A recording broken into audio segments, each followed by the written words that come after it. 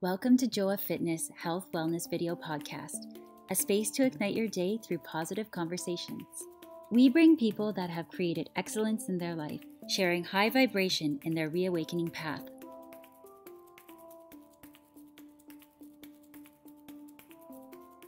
Productivity is not about being on and focused 24/7 and always being able to give 110%, because I think that standard for me really burnt me a lot, and it took me out of this really nice flow where I was just honoring my energy and working with my energy. Hello, happy Monday, everybody. It's so exciting today to start the new week with an amazing guest speaker here that we have from the other part of the world. We are connecting globally with amazing female leaders. As you know, Back into Alignment is a podcast dedicated for health and wellness. Back into Alignment started as a way for me to express my desire to learn the discoveries about spinal health. I spoke with over 20, 40, like so many. I don't even know how many doctors I spoke about the spinal health. And then that helped me so much to discover my own issues that I had with my scoliosis.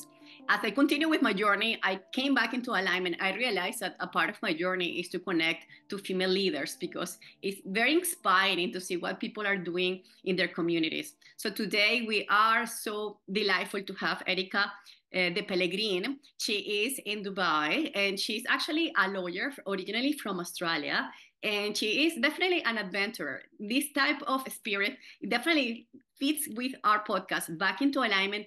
It requires of bravery, it requires of courage, and we are here to share these stories that may shake your own story to be able to jump into the new arenas if you're actually thinking about doing some new goals this year. So today we're going to be speaking about productivity. It's very important for us to dedicate time with quality. And Erika De Pellegrin is an expert on this. So thank you, Erika, again for coming today, Monday, with this lunar eclipse and the full moon and so much energy on this day. Please tell us, how are you there? Thank you so much, firstly, for thinking of me and for inviting me on. It's a pleasure to be here and chat with you today about something I'm very passionate about. I always know there's something going on in astrology and in the cosmos when, when your sleep's a bit funny and you actually can, I don't know that much about astrology, but I genuinely feel like when there's something going on, you can feel it. So I'm good. I'm good on this part of the world. It's actually cloudy here, which, as you would know, it's very rare for Dubai, but is warming up and can't complain. All good on this side of the world. Yes, it's the practice of Ramadan, which is a very introspective time for a lot of population in the world. It's a time for reflection and a time to reconnect to our inner world. So I'm sure like this energy is being felt in the land of the UAE. And Erika, tell me a little bit about you, since you are also a nomad like myself. I have as you hear my accent, I'm from Venezuela, and I have traveled the world for like over 30 countries. I live in 5 countries, including Australia. I actually live in Sydney in one of my Beautiful. adventures. And I had a great time in Manly Beach, and I actually took a sabbatical year in Sydney. Tell me a little bit about you. You are from Sydney, right? Yeah, that's right. So grew up in Sydney. I lived there my whole life. And it was only actually during the pandemic that I think, that time was interesting for a lot of people. It was a very introspective time. And I was the kind of person like you, I kind of have a bit of a spirit about me. My mom, when she was 18, she moved countries. And in the back of my head, it was always something I wanted to do. But my fiance, at the time, he had a chiropractic clinic in Sydney. So he had this bricks and mortar style business. So I thought, we're never going to live overseas because he's got a physical job here. For me, I could probably find work everywhere else, but for him, I thought, maybe it's not going to work out that way. But COVID changed a lot for us. I think being in Australia, we were so isolated from the rest of the world. And he had these other interests, and one thing led to another. He came home one day and he said, "Do you want to move to Dubai?" I had never been here. I knew one person that lived here. And I just said yes. And in 3 months, we packed up everything and we moved overseas. So I was very fortunate that I had my career as a lawyer behind me. I was able to, find work here. I'm very grateful that it's a job that, is kind of international in that respect. I'm in commercial law, so it's needed across the world. And I also have this podcast, which for me, it satisfies a part of my personality, part of my interest that I don't get to do in law, which is to connect with people on a very deep level, to talk about things that are in the wellness space, the self-development space that I'm really passionate about, that again, I don't get out of my 9 to 5, let's call it. So that's a little bit about me and what occupies my time. Yeah, Yeah. of course. Wow. Yeah, it requires a heart of courage to stop doing the familiar things and create a new landscape that can actually make you explore new ways. And we never know the results unless we actually initiate the transformation. And as you travel to Dubai, I am sure that you notice that people are in this moment very distracted with so many things happening in the world, especially for mothers. A lot of the podcast listeners are actually mothers. And this podcast at the end is a conversation for you that are listening. Perhaps you're cooking or you're driving, and this type of conversation can also align to your path. And back into alignment is always a call for us to come back into our true purpose. I do have a nonprofit that I support for over 7 years from Venezuela. It's about education and medical resources for 1,500 kids that touch my heart because I used to live in this community myself. So as I want to be at service of the community, it's so hard for us with all the distractions, especially having the computer in our hands. Basically, our phones are basically a very distraction for our actions. What type of metric do you feel like are the most efficient for us, since we are starting a new era that we do have, as you are a lawyer, working with Web3 and AI? How can we integrate this without procrastination of our actually what matters for us? So can you please tell us a little bit about productivity and how we're shifting productivity this time of life with all these distractions coming into our world? Yeah, it's a tough one. And, you introduced me as someone who, is an expert in this, but I do want to say that doesn't mean I don't have days where I'm not productive and I don't have moments where I fall out of it. So I think that's completely normal. I think especially as women, as we go through the cycle of a month, we have very different energy and hormone levels. And sometimes you need to find a way to flow with that. So I think the first thing I just wanted to say is like productivity is not about being on and focused 24/7 and always being able to give 110%, because I think that standard for me really burnt me a lot. And it took me out of this really nice flow where I was just honoring my energy and working with my energy. The second thing I'll say, I think if you have a lot of distractions, like you very rightly pointed out, the phone is a big one, social media, we can spend a lot of time on these things and it takes away from other things that we want to be doing. And so before we even start talking about how we're measuring productivity, we kind of need to get a bit of clarity on, well, what does a productive life mean to us? Because it's going to look very different for different people. You said there's a lot of mothers listening to the show. So for them, being productive might mean a very different thing to somebody else listening to the show who, maybe has a business or a career, or maybe somebody else listening is doing both. So I think it's really important to understand, well, what actually matters to you? Because to me, being productive means doing the things that I want to achieve that matter most to me. And it's very important to be clear on what those are in the first place. So, I always like to talk about priorities in 3 different areas: in my health, in my relationships, and then in my work or my fulfillment. And breaking it up that way for me helps me stay aligned in the areas that are true for me and that mean the most to me. So my health, it's my physical and mental; my relationships, it's my family, my friendships, and my romantic relationship.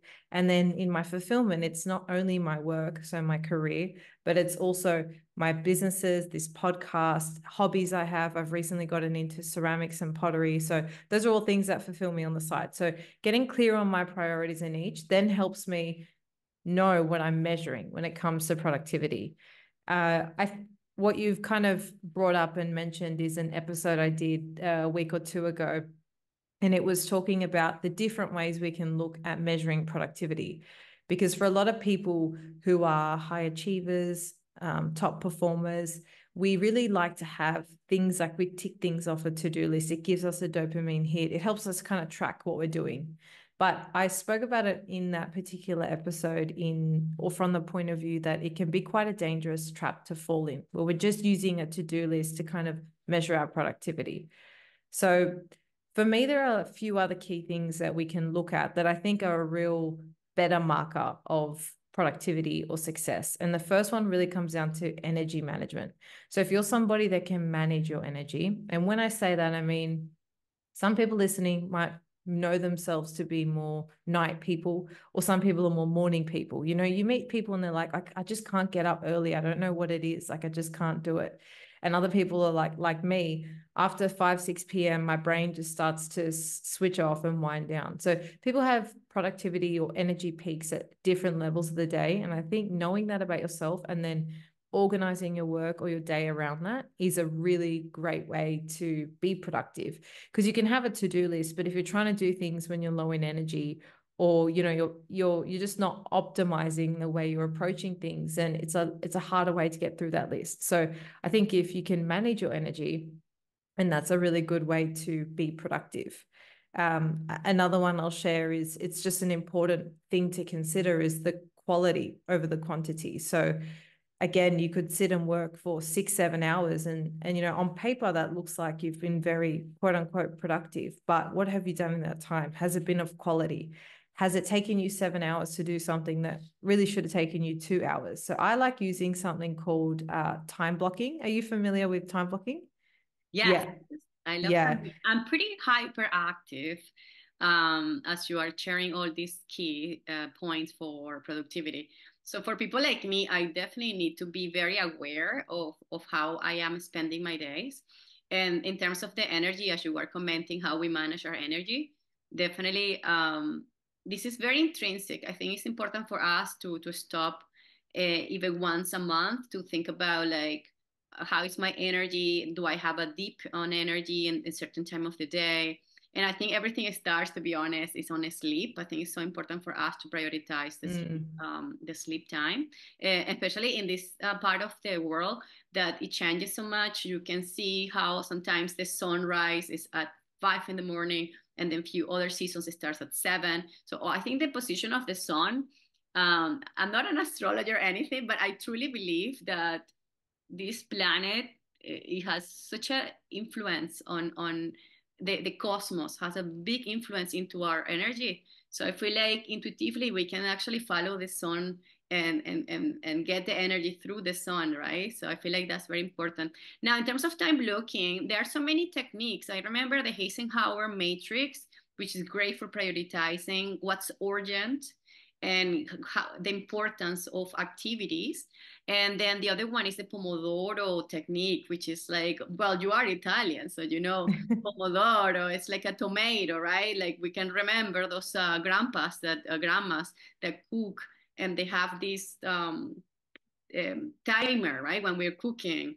So basically using the timer of the cooking timer and making 25 minutes or a little bit more focus into one activity. So tell me a little bit about the time blocking that you use as a lawyer, as a host of the balance theory, which, guys, follow. The balance theory has amazing information for you, especially if you are a busy person or entrepreneur.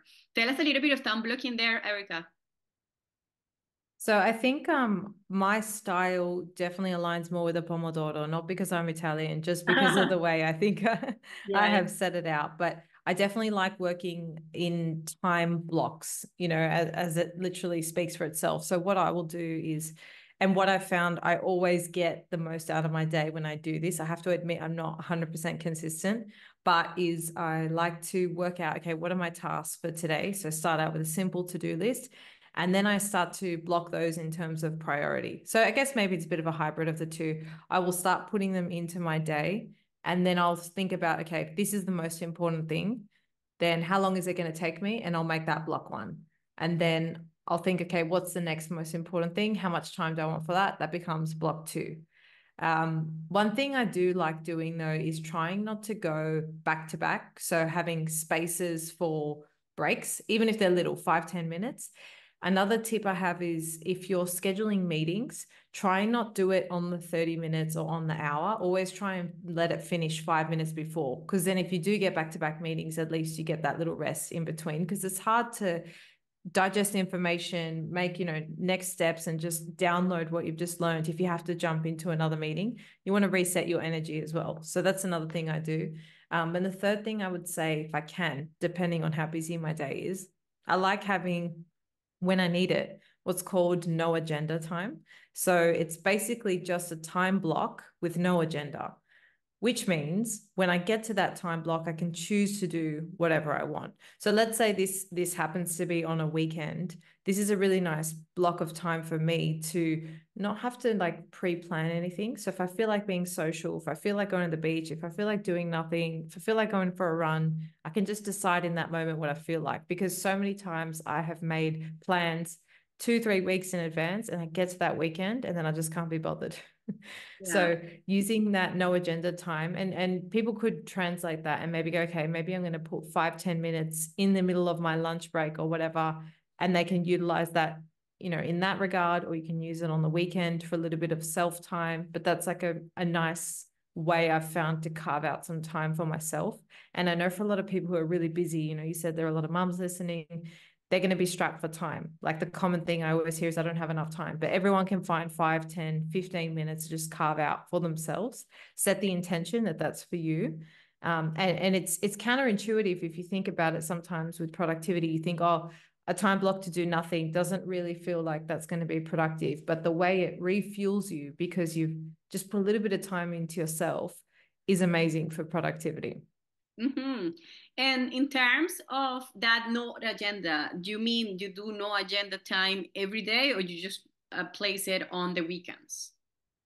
So me personally, at the moment, it's just on the weekends, but Okay. I have experimented in the past. I know some of the listeners have said they loved the concept and they ended up integrating it on a daily basis. So for me, it's like, this concept that has worked for me and everyone can kind of take a piece of it and make it make sense for them. It could be once a week, whatever works for your timetable. Maybe for some people, it's first thing in the morning. But the idea is that it's not like I've got no agenda for an hour, I'm going to go to the gym. It's you actually don't plan anything. And when you get to that time, you see how you feel and do what you want in that moment.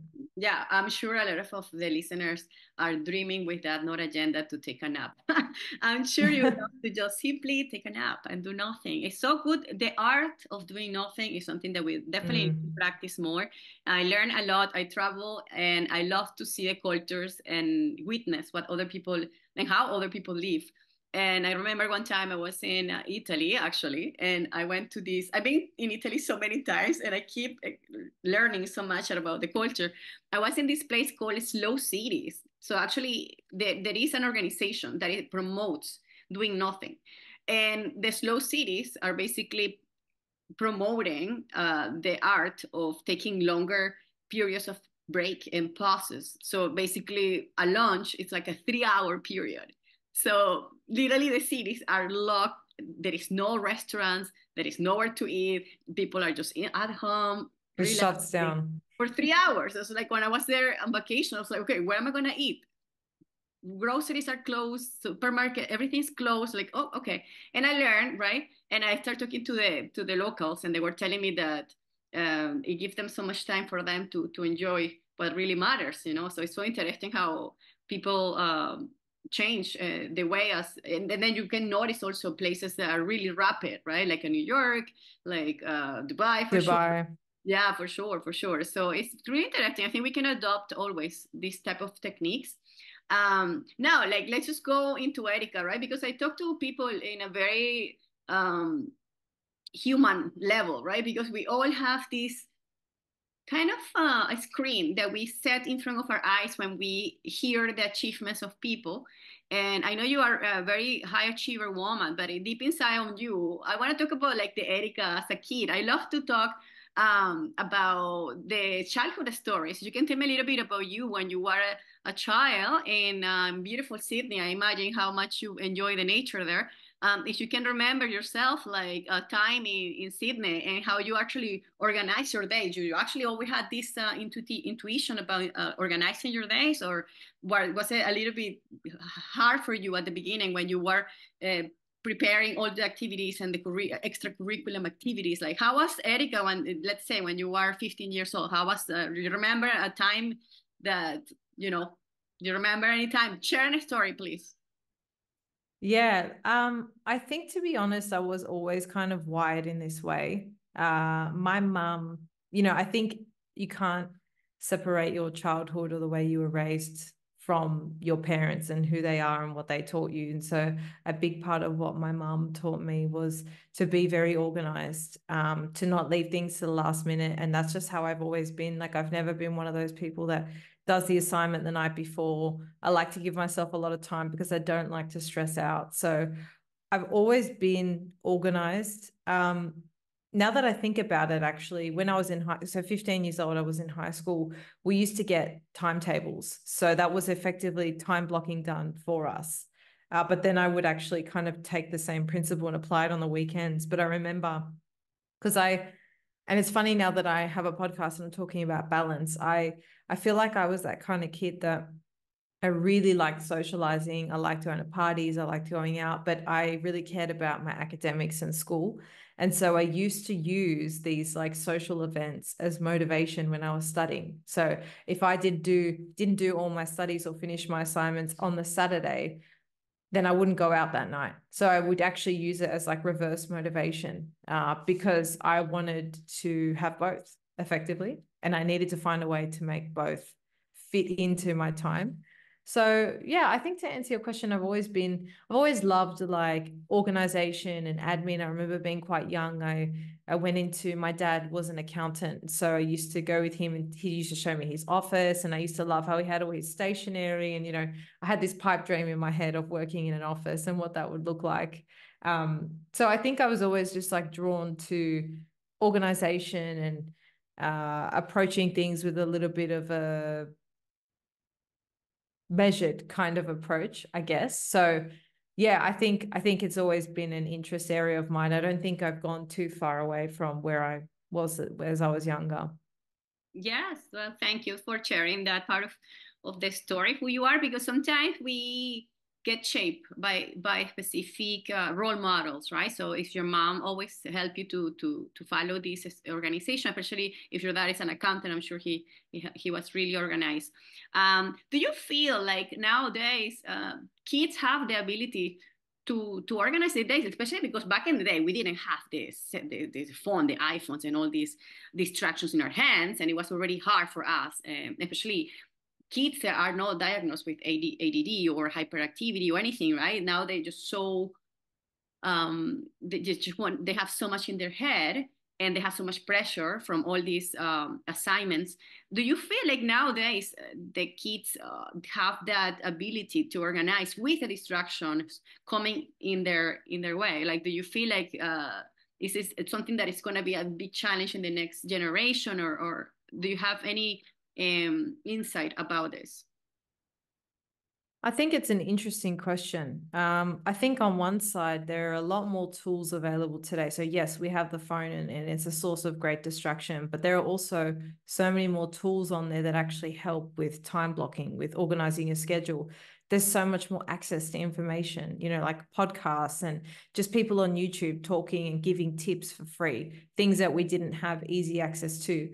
But for people to search that, like kids to be interested and look for that, they obviously have to have some sort of interest in it. I think with tech present or not, you'll always have, I'm one of 4 kids, so we've got quite mixed personalities between us. I think tech or no tech, you're always going to have kids that are more creative and last minute and, rush. It's like my sister, she's very creative, but she's very last minute, like always handed in things late. That's just, no matter what, it was always her. Whereas I was the kind of kid, I was a bit more organized. I like taking my time with things. So I think there's an aspect of this that's personality driven. I think the second layer would be from the parents, right? So I think still that's a relevant role model in today's society. I think that tech definitely makes it harder. I mean, I even look at myself. I think I used to be able to sit down and study for 3-4 hours without even turning my phone around. And now I get the urge, you think, oh, I'm just going to check this. I'm just going to check my notifications. You get that urge to just quickly check. So I can see the transition and how much more difficult it is for me now from when I was younger. So I can only imagine these kids, it's all they've ever known. They don't know what it's like to not have that constant impulse. So I think direction from the parents, and I just look at the way my mum kind of raised me in terms of how to organize my time and like not be last minute with things and do my homework or whatever, just the little things she imparted on me. I mean, I'm not a parent yet, but I'd say when I become a parent, it would also be my responsibility to, guide them in a way where I can give them the tools or at least get them interested in things as well. But yeah, I think it's interesting because I think it's a personality thing too. Yes, of course. Yeah, no, I just thinking as I'm talking to you because I feel like the message is for mothers, the message is for adults that are listening to this podcast, but also like, what about the kids, right? That they are actually are being learning the behavior of the parents, right? So I feel like let's say my mom is extremely punctual. Like I learned to be punctual because my mom is like, if the appointment is at 8, you gotta be there 15 minutes before. Why? Because you never know if there's gonna be traffic, an accident, something can happen in the way. So always have that extra 15 minutes. Why? Because my mom always said that the time of people is so valuable that if they're actually blocking the time to meet you, it's valuable, and that's just it shows respect. So that I learned from my mom. She's with a doctor's appointment, she was like right 15 minutes before always. And yeah, a couple of times we saw that things happening the way and we got right at the time that we're supposed to be. So I kind of got the idea why my mom said that, to be punctual. Now as an adult, I continue being punctual as much as I can. And but I still feel, to be honest, because our society has changed so much. Like I'm almost 40, next year I will be 40. I don't believe in my generation we had phones in my class. I don't believe anybody had phones, and we still were struggling with organization. Um, so I imagine now, like kids by 8, they already have a phone, and most of the apps are related to social media, which is like entering the world of other people. So I just like very curious. I would love to hear from the listeners if you have strategies that you use at home for your kids to be able to help them to be productive, because sometimes we are expecting so much from our kids, and then we think about how we actually providing the guidance and the path for them to be able to achieve what we are expecting from them. So that's just a question for you guys, for the listeners. Erika and I, we don't have kids, but as women, we're always thinking about the generation that follow us, because at the end, I understand the balance theory for you is a legacy that it will continue forever with your voice and the stories that you're sharing with all your guests. Same like my idea with this podcast is to perpetually share stories and share the solutions and tools that we have. So Erika, tell us a little bit about how we can find you. I know that the balance theory is on Spotify and most of the platforms on audio. Tell us a little bit about how do you see yourself in 2024 and how can I help you to spread your message globally? Well, thank you so much. It really does mean a lot. 2024, this year for me, I set the intention for it to be a growth year. So I'm putting myself in uncomfortable, out of my comfort zone positions. I'm trying new things. It's an expansion year for me. So I think I spent the last 2 years, moving to Dubai, getting settled here, not knowing if we're going to stay here or not. Now we're settled, and it's really just about expansion. So I'm grateful that you're going to be a part of that expansion, and I'm able to speak to you and your community through this channel as well. As you said, the podcast is available on all streaming platforms. We're on YouTube as well. If you guys are on Instagram, you can look us up at the Balance Theory Podcast, and in the bio there's a link to everywhere that we live online. My personal Instagram is in the bio of our podcast Instagram as well. So that's probably your best place to reach me. And I'm also very receptive in my DMs. So yes, I'm always down to have a chat. She's very I read all my DMs. I love connecting with people. That's why I started this podcast. It's a total passion project for me. So yeah, I'm that's where you can find me online. Super, Erica. I know you are a lawyer on Web3, which is very technological advanced, like which is great that you are continuing being in front of the changes and the transformation. You're also a community builder because I believe that we both have this desire to connect to our sisters and our brothers of our community and showcase them and also learn so much, right? We're like a little curious monkey asking questions. Yeah. We learn yeah, we learn so much from questions. I feel like it's one of the best ways for us to also connect heart to heart with people. So I love to Absolutely. connect with a woman like you. Thank you so much, Erica, to share over 30 minutes of your time. I will be sharing this with particular people. I usually send it to particular female leaders that they will take this into their platforms and share it with as many people as they can. And if you like any of the strategies and tools I would share today, or if something brought you into an insight of your own story, I would love to hear your messages and your comments. And the same like Erica, I'm very approachable. You can always write to me, and the Joarly Rivas Rojas is my full name. You can find me there, or you can just simply check the YouTube channels and all the channels of podcasts that I'm there for you since 2018. It's just time keeps coming and so fast. When you enjoy life continues and it goes so fast, it flows. But thank you so much, Erica. Have a beautiful rest of the day and Ramadan Kareem, and have a great evening. Thank you. Thank you so much for your time and for having me. Thank you so much, everybody. And remember that together we are stronger. We invite you to subscribe to this channel and share with your community. Please leave comments below, and if you like the episode, click the like button. Have a beautiful day.